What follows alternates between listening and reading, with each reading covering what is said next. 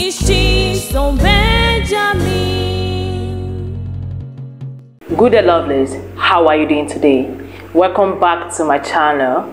Today I'll be talking to you about how you can establish a healthy communication in your relationship.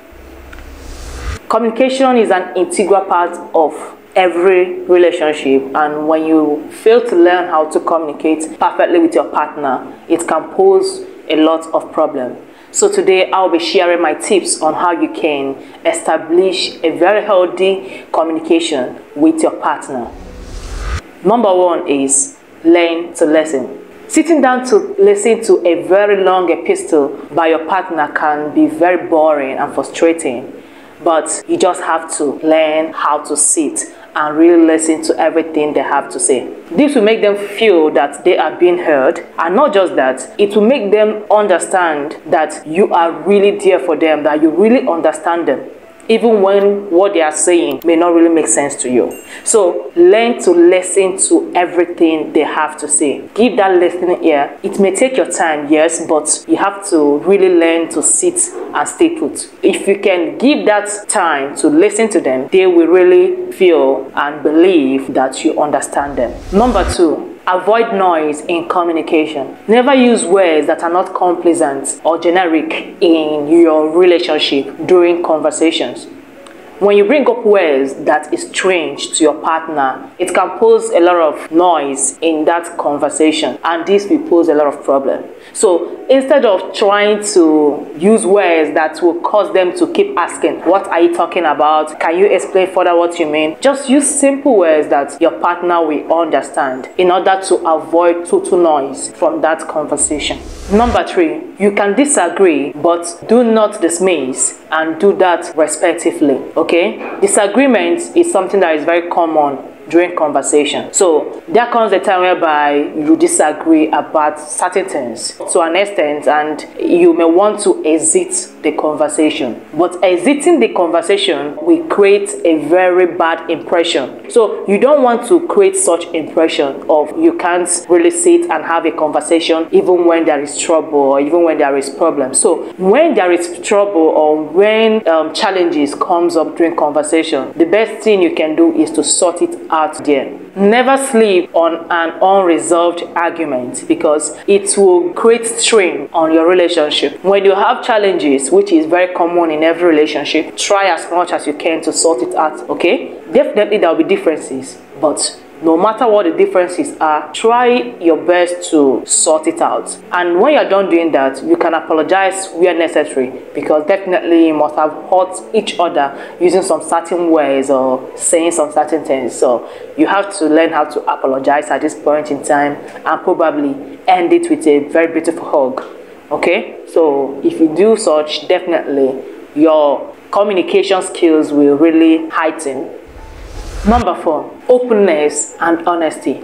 This is a big one. Many people find it difficult to be open during conversation. They want to hide things. They want to hide stuff. Okay? So you have to learn how to be very open and honest during conversation. When there is a challenge, when there is a problem, when there is something bothering you, learn to be open during conversation. Talk about it. Be honest about it.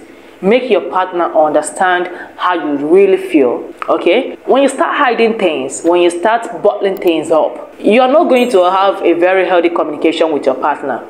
Okay? Because a time will come whereby you will start reacting based on what you already have in mind, and your partner don't even know about it. So learn to be very open during conversation. Be honest, even if it will hurt your partner. Find the perfect way to say it for them to understand. But in everything, be very open about it. Say the truth. Be honest. It will help your relationship to be more solid. Number five, use us instead of I during conversations, and this will give the parties involved a sense of oneness, a sense of belonging. They'll feel that they are in this together. Okay? So don't start using I, me at all time. Learn to carry everyone along. This will help everyone to really accept their mistakes. For instance, let's say you want to say, I understand you have been doing something wrong. You You can say something like, we have been doing things wrong in this relationship and I think we should try and seek out ways to sort it out. By saying something like this, you have given yourself and your partner a sense of belonging, a sense of oneness. You believe that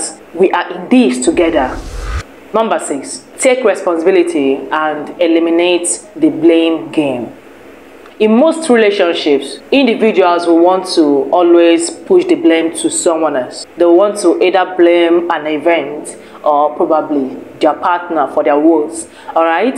But learning to take responsibility when you're wrong will give your partner some sense of justice and wholeness. When you are wrong, accept that you are wrong. Apologize when necessary and try to make it up to your partner. Okay, this will give them that sense of happiness that you are there for them and you understand them and you feel their pains. When you learn to apologize when necessary, you will definitely have a very healthy communication. You cannot communicate with somebody, or you cannot have a perfect communication with somebody that you always blame at all times, especially when you are the one who is wrong. Okay, so learn to accept your mistakes.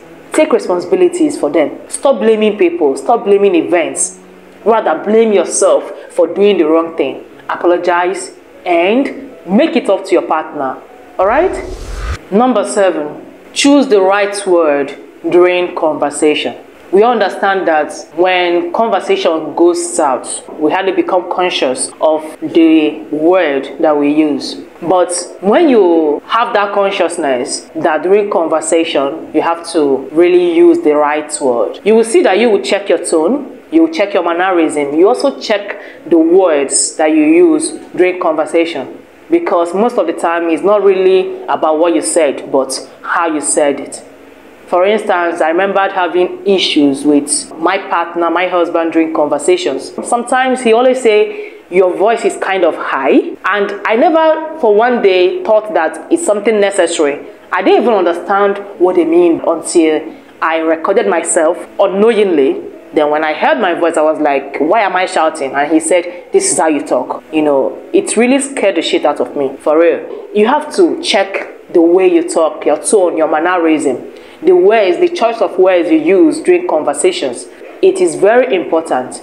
The tone that you use to talk to somebody will determine how they will respond to you.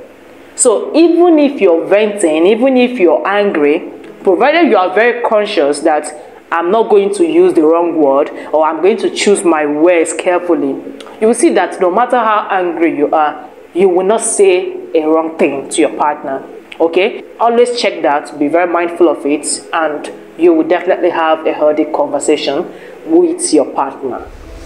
The last for today will be making use of a time limiter. I understand that some people may not really understand what time limiter is. Time limiter is a process of using a timer during conversation. And this is very important, especially when you find yourself in a relationship whereby conversation does not go smoothly. For instance, the couples or the partners involved get to talk back and forth at each other. Nobody is giving each other that room to say what they want to say. By introducing a time limiter, it can go a long way to help this set of couples. For instance, you can say, we are going to give each other 3 minutes or 5 minutes to say whatever they want to say. And when this time is set, the other partner don't have to interrupt no matter what until the time is exhausted. Then you can now have your own time to say everything you want to say. So it is a very good process that can help couples that find it difficult to listen to each other during conversation. So by introducing this, definitely you will see that everybody will have equal amount of time to say everything they want to say. If you want to vent, you have your 3 minutes or your 5 minutes to vent to your maximum capacity. Okay, so I think by introducing it, it will help a lot of couples have a very healthy conversation. So this is it for today, and I hope that you find it useful. Okay, so if you like it, I think you should consider subscribing because there will be more. All right, I would love to see you next time, and until then, stay blessed.